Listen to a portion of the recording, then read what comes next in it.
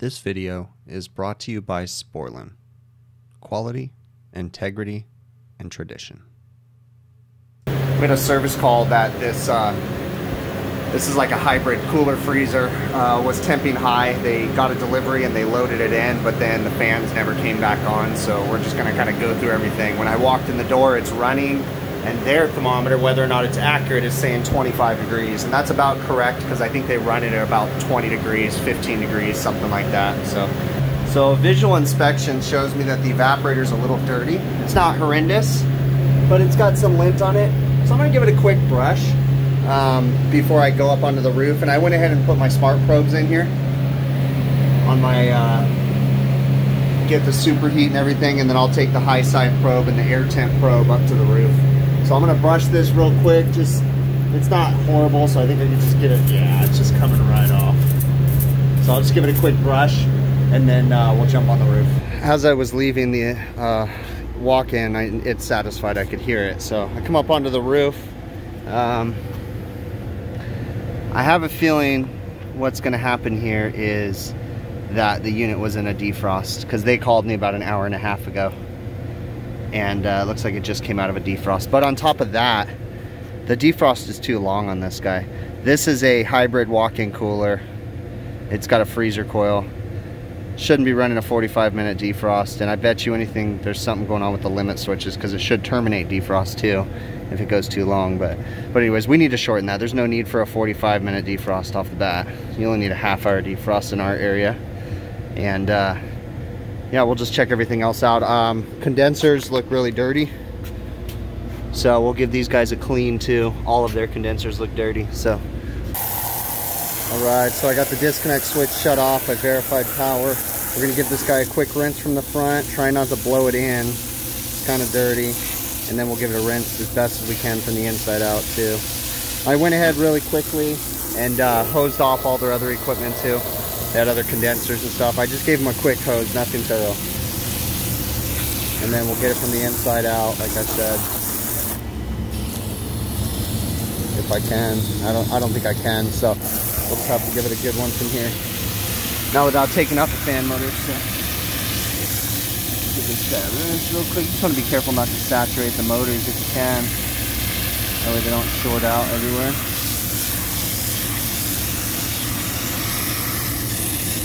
Looks like it's coming pretty clean. It was just surface stuff. It's the same on the ACs too. I'm going to recommend that they have us come back and do a proper cleaning on the AC units, because that one on the inner coil is really dirty. But let's just get them by. See what we can do. All right, I'll let this dry off for a sec, pat it down. Normally just kind of pat down most of the water, and then we'll start it up. All right, the fan motors look slow just because of the frame rate of the camera. They're working properly. So one thing I will say is we are running lower than normal head pressure right now because our condenser is wet and our sight glass is flashing. This unit uses condenser flooding. We have a head pressure control valve right there. The bypass pressure is 180 PSI. Sometimes it takes a minute for the condenser to fill up with liquid, but this one has been flashing for quite a bit of time. Now, normally I wouldn't say wet the condenser to check the charge, but in this situation I had to, and we're definitely not low because we're running about 177 PSI.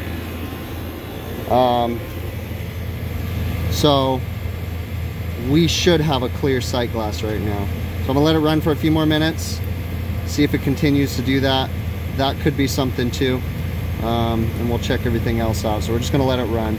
All right, so we are still running with a flashing sight glass.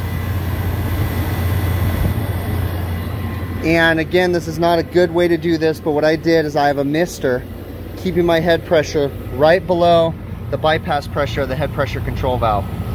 It's not really a good method to use that unless you are very careful about this, because the fear is that you can overcharge a system. You don't want to saturate the condenser to the point that it brings the condensing temp down way too low, lower than a point that it'll ever be, and then potentially you could overcharge the system. So you don't want to do that unless you're very careful. So what I'm doing here is just using a mister to keep the condensing temp just below, because I just wanted to know if it really was low on gas, because sometimes it could just be flooding the condenser and it takes a few minutes for the sight glass to clear up. So in my situation, we can test it My discharge line is warm, liquid drain is cold, liquid line is warm, so it's partially bypassing. It's not fully bypassing, just partially.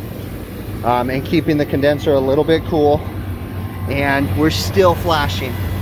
So in this situation, I'm not going to charge it with the water. This is just helping me to verify whether or not it was low on charge. This is a microchannel condenser. Basically, if you talk to Heatcraft, which is the manufacturer of this unit, they do give you a calculation on how to figure out the flooded charge, but when you call tech support, it's so confusing that tech support just literally tells you to put the maximum amount of refrigerant in the system. This unit I don't know. On other units I know the maximum charge. This one I don't know, so I'm gonna have to do some research. And then I'll probably end up just pumping the system down and filling up the receiver is what I'm probably gonna end up doing. Another thing I wanna point out too, microchannels are a little bit different than standard tube and fin condensers. And if you actually saturate the entire condenser, you can drive the head pressure up on a microchannel. And I'm kind of showing you that a little bit right now. My head pressure went up about 1 PSI, but if I turn this hose and saturate the condenser, you're not going to get as much of the evaporation effect as if you were just misting it, you know, lightly, basically. So let's see if I can drive this head pressure up to show you guys.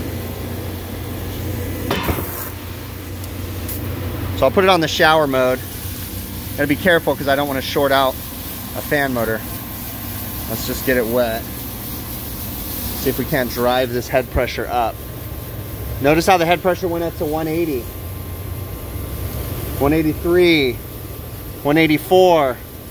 That's because we're saturating the condenser to the point that it can't breathe anymore, and we're actually driving the head pressure up. Now, as we pull the water off, the evaporation effect will start happening, and you'll start seeing, but look at one point we drove the head pressure all the way up to 190. So it's very easy to saturate a microchannel because of the small little openings for the air to pass through. And in fact, in the summertime, if you guys have ever seen it on like a 410A condensing unit or air conditioning unit, you can actually trip the high head pressure control by turning it on right after you cleaned it. So that's why they tell you to tap the condensers. So it's going to take a few minutes for the evaporation effect to kick in, or I can just simply start tapping, getting the water out of it. It takes a very long time for the water to come out of a microchannel. So what I can do is turn this back down to mist, and then we can just lightly mist it, and we'll start dropping the head pressure again. It's very interesting, the whole dynamics of a microchannel. And there we go. We're dropping the head pressure down, 179.5. Again, it's kind of a trip how it works. Just light mist, letting the evaporation effect work a little bit better, helps with the microchannel. So I'm not using this to charge. I was just using this to verify that once we started cooling down the condenser, that the sight glass would continue to flash, because the unit was satisfying too soon. So I propped open the door, and we're just letting it run with just slight mist going across the condenser, keeping us below. It's 179.2. And I can go down here and hot discharge line, cold liquid drain, warm coming out of the head pressure control valve. So we're feeding warm or hot vapor into the top of the receiver. And the problem is that we don't have a proper liquid seal, and our sight glass is flashing. We are also running rather high superheat. And this is evaporator superheat, so we're gonna go ahead, and you can see it's kind of frosting up coming out of the valve. The coil's not frosted up though, so we're gonna go ahead and bring the superheat down by bringing the stem out of the valve down. We're gonna go with, these are barely any turns.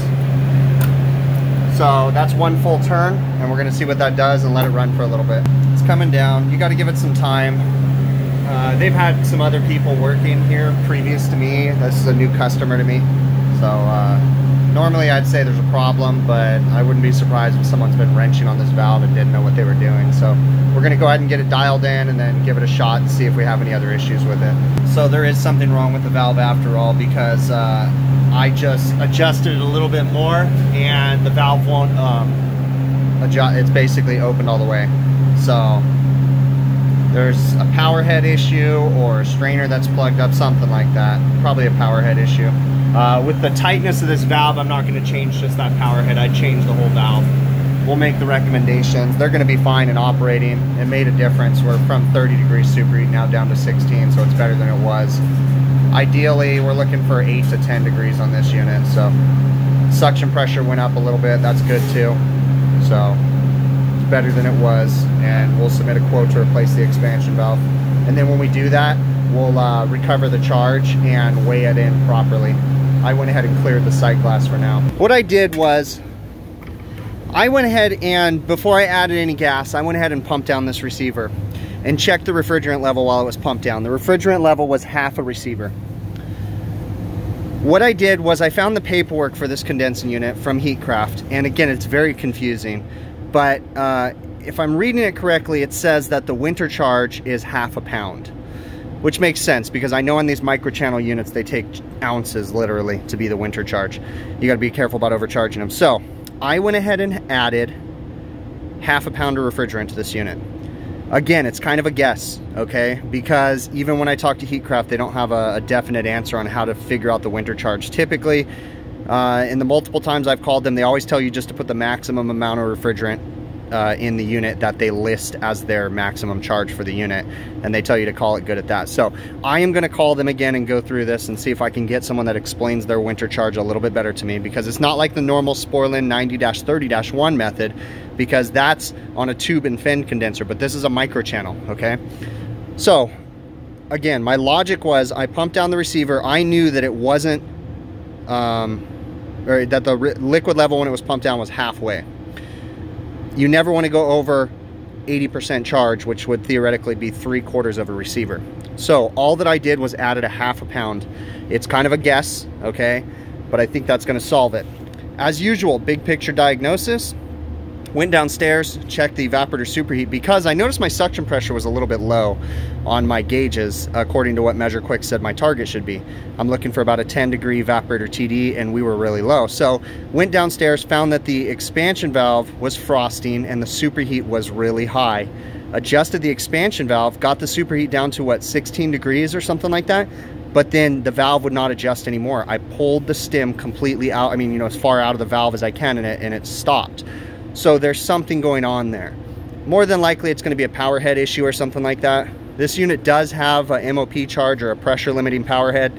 Those can be a little confusing too, but anyways, I'm going to submit a quote to go ahead and replace that expansion valve. Now, if it was an easier valve and there wasn't so much stuff in there, I would try just changing the power head. But in this situation, it's so tight in there, I'm just going to change the valve. It's just going to be easier.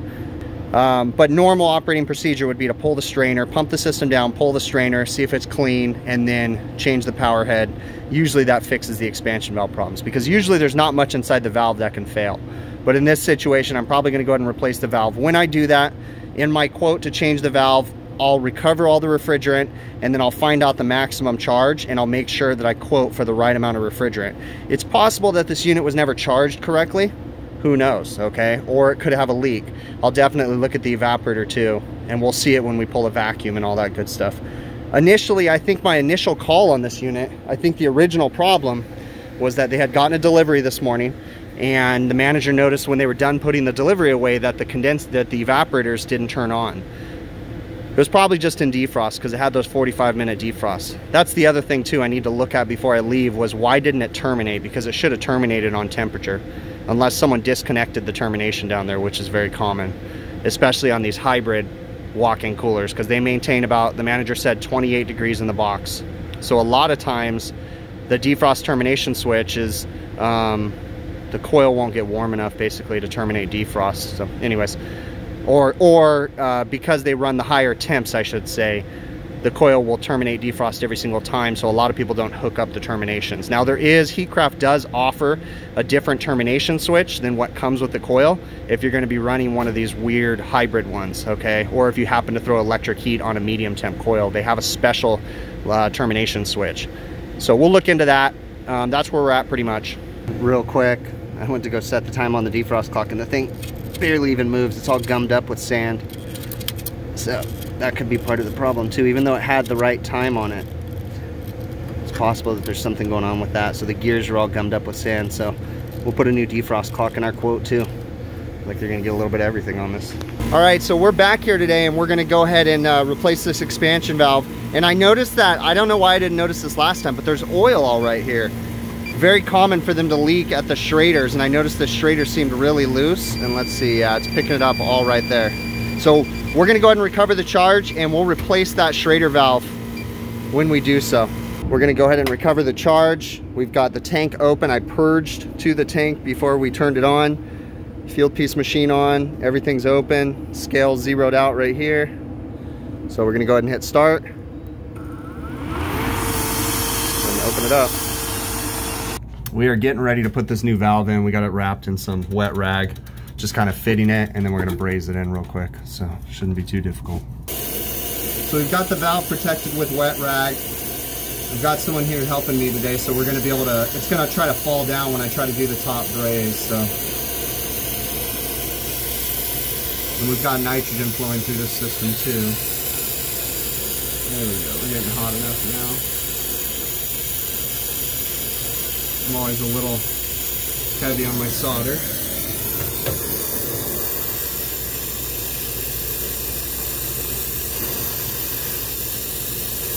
Kind of a blind weld. I'm assuming it took in the back. I'm going to go ahead and do this one real quick.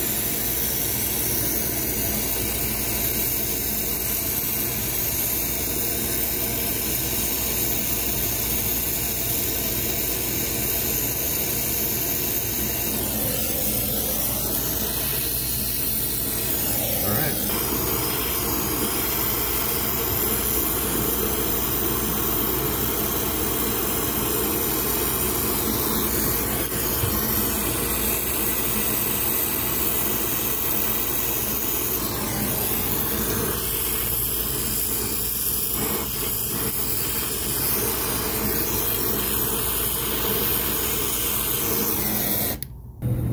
I'm currently doing a nitrogen pressure test. We went ahead, because we saw that leak, I went ahead and cut that valve out because it was actually leaking on the top.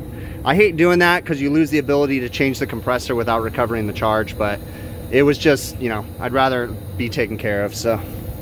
I actually went a little high on my pressures. Should be okay though. Usually don't want to go that high. I guess the important thing is that the evaporator's not that high. But then again, there is a solenoid down there, so the evaporator should be equalizing out. I'm a little confused. It should be equalizing, that's weird. I'll have to ask, I have a guy downstairs, so maybe the magnet came off or something. Because the solenoid magnet should be letting the pressures equalize all the way through. We verified that the solenoid magnet's still on. That is really weird that my pressures are not equalizing out. Huh, I do not have a pressure limiting power head on the valve anymore, so it shouldn't have anything to do with that. What is going on here? That is really weird. It wasn't a true 300 PSI. I don't know what happened there. I must have shut it off soon or something. It got trapped because I equalized the gauges out and it didn't take very long at all and it dropped down to 180. So yeah, that was weird. I don't know what happened, but anyways, so we're just gonna do a standing pressure test. I mean, theoretically I can go ahead and hit the tightness test. I don't have the suction clamp on, but it's looking at the suction pressure and timing it, so we can see what it drops. But there's gonna be a bit of refrigerant in there too, so just because it's still in the oil. But all right, we're gonna do that and then we'll get the vacuum running. I know I'm not giving it the full amount of time, but it actually started like at 0.5 from the beginning. It really hasn't even dropped in 6 minutes. I'm not worried about it. We're gonna go ahead and dump this nitrogen and get the vacuum rig going, get this thing evacuating. Okay, I'm pulling down with the vacuum with the True Blue hoses and the Field Piece vacuum pump. I really like them, they do really well. The micron gauge is attached and I'm pulling from both sides right now because I want to get the system down in pressure, but just understand the location of the micron gauge and the valve core removal tool being open, this is a lower reading than what's truly in the system. I would get a real reading if I valved off this VCRT, the vacuum core removal tool. If I valved it off, this would still be reading the system pressure and we would only be pulling from the low side, so you would get a very true reading. But I'm trying to get this system down in the low microns, you know, as quick as possible. Once I get into the 1,000 range, I'll close the gas ballast. You can tell on the field piece pump by the red light. So I'll close the gas ballast. I have new oil in there because I actually just cleaned out my van and changed the oil last night. I went ahead and closed the gas ballast. I really like how the light disappears, lets you know, so you don't forget. We're pulling down. Kind of sucks though because got a rainstorm coming and it's drizzling on me right now. That's how it works, so we'll see what we can get to. The field piece vacuum pump can handle water.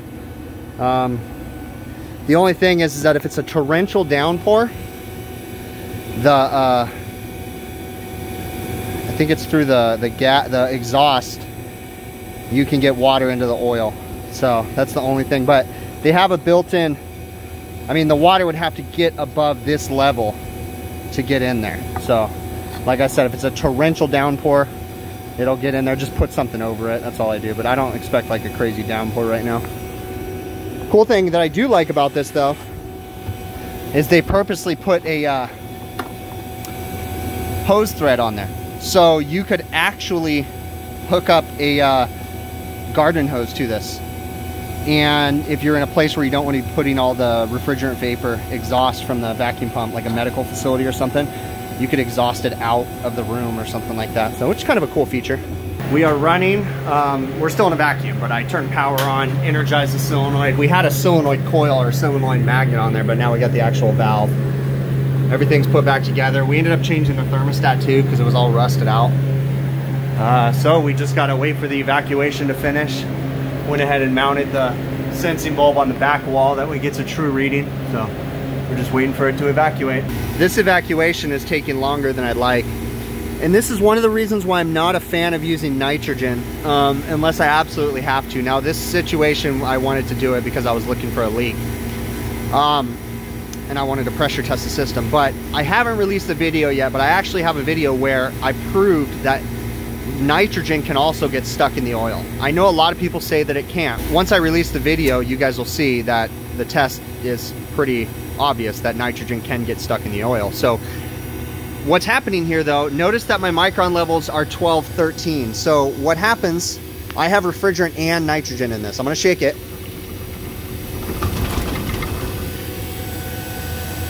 Look at how it jumped. That's because we've got nitrogen and refrigerant vapor that's trapped in the oil and is boiling out. Now, I've already energized the power, so the crankcase heater is getting hot. But what you can also do very carefully, this one's a hermetic compressor, so I can just heat underneath. There's no wires on the other side that are getting melted. And you can watch, we'll start climbing once I start heating up the oil. So we're at 1264, 1263. You give it a minute.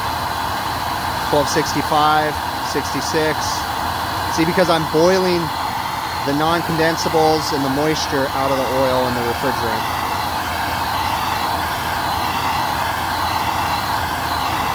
We're not going to obtain a perfect vacuum here because I'm also trying to beat this rain. But had I not put nitrogen in it, I wouldn't be so worried because it's just, in my opinion, refrigerant vapor.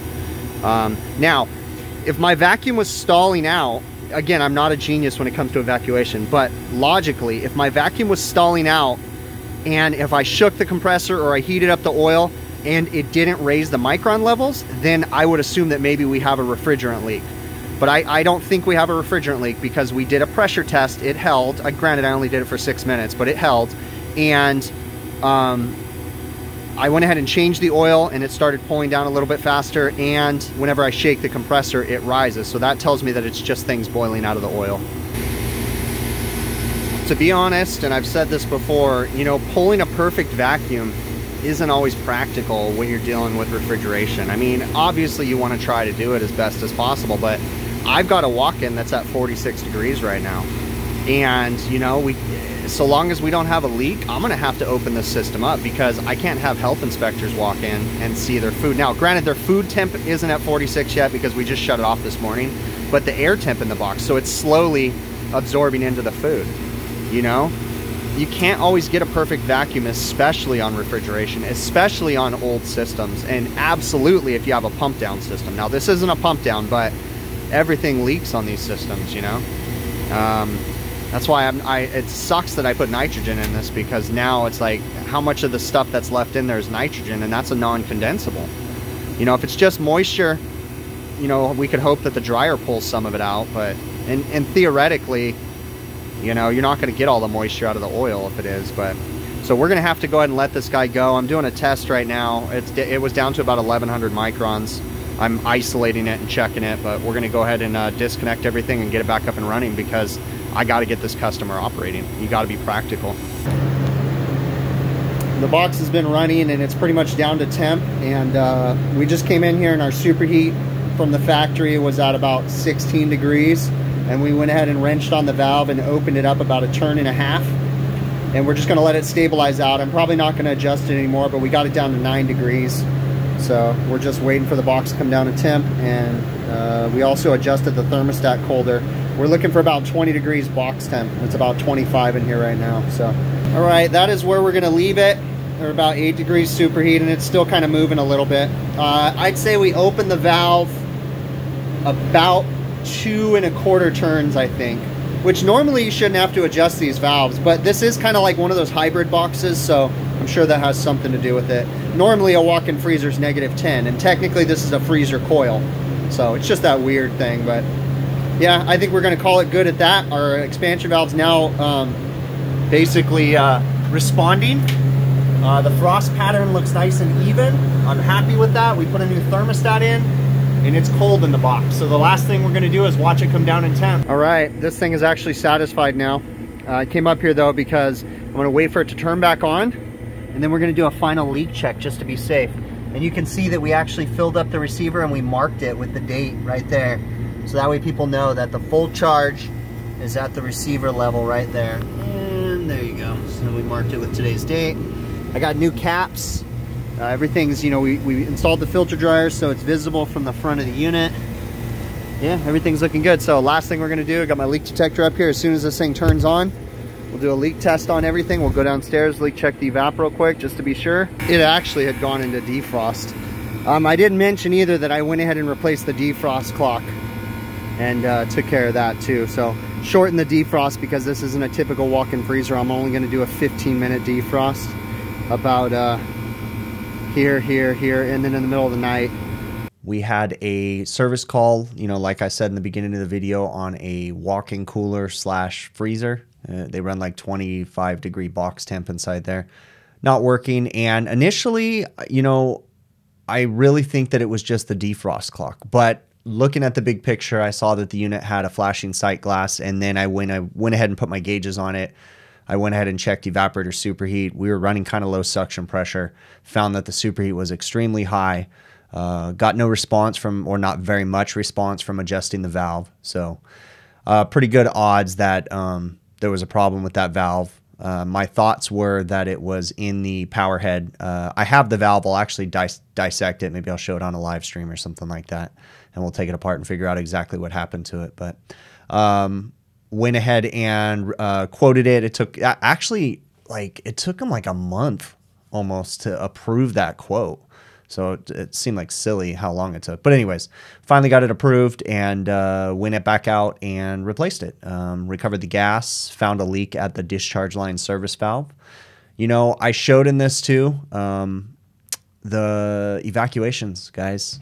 I've said this before, but you know, sometimes it's just not practical and it's not feasible to get a perfect vacuum. You've got customers that want their equipment running, and you know, bottom line, they want it working. They want it working as best as possible, and sometimes you got to do what you got to do. You know, so I couldn't obtain a perfect vacuum in that system. I tried my best, but you know, with the time constraints I had and the system being at 46 degrees and there food still in the box, like we had to get it running. So went ahead and started it up. We'll monitor it. You know, if I notice any other issues, we may, you know, go back in there and do a better evacuation, maybe pull the charge. I don't know. You know, it just depends. We'll have to see what happens. Maybe we just go back and change the liquid line filter dryer. But for that one, this is it. Everything was operating properly. I didn't see any signs of non-condensables. So if there was something in there, it was very minute. You know, so you just sometimes you got to understand that you can't always, you know, pull this perfect vacuum, or you can't always braze with nitrogen. We try as much as we can to follow proper refrigeration practices, but sometimes, you know, things just don't work out the way that you planned them, and you got to do what you got to do, right? Couple things. Number one, thank you so very much, guys. You guys are awesome for watching these videos. If you're watching this till the end, you're a true viewer, I guess, or whatever, loyal viewer, whatever you want to call it. If you haven't already, please consider subscribing to my new YouTube channel. Very soon going to be posting some videos. I've just been banking a lot of footage and I need to edit it down. The new channel is going to be called HVACR Tools. There'll be a link in the show notes of this video. Also, I mentioned it in my last video that we started a new Discord server. It's just a way for you guys to communicate with myself and a couple other creators, some of my friends, that we've kind of built this Discord together. And we go on there, you know, maybe once or twice a day for a little while and just kind of chat with people. You can mention us and stuff like that if you have questions. We're still kind of building it and learning how the whole Discord thing works. So feel free to check it out. There'll be a link in the show notes of this video too. And also, if you haven't already gotten your tickets, I will be at the AHR conference at the end of January, beginning of February. I will be making appearances at the Sporlin booth. I'm sure I'll be possibly stopping by the Field Piece booth. I know that the event, the Brian Orr's HVACR School Symposium, I can't remember what it's called, but it's an educational training thing. I know that they're sold out, but I'll be at that too. That'll be at the same time as AHR. So if you guys happen to be making it to AHR, send me a message or direct message me, you know, while AHR is going on. And I'll be putting stuff out on social media too, saying where I'm at, you know, if I'm doing like meetups or things like that. Because I'll definitely be spending time at the Sporlin booth. So maybe we can schedule something where people can come to the Sporlin booth and meet me there. Whatever. If anybody wants to meet up with me, you know, grab a bite to eat or something like that, maybe we'll work something out. So message me. All my social media is in the show notes of this video. And that's pretty much it, guys. All right. I really appreciate it. And we'll catch you guys on the next one. Okay.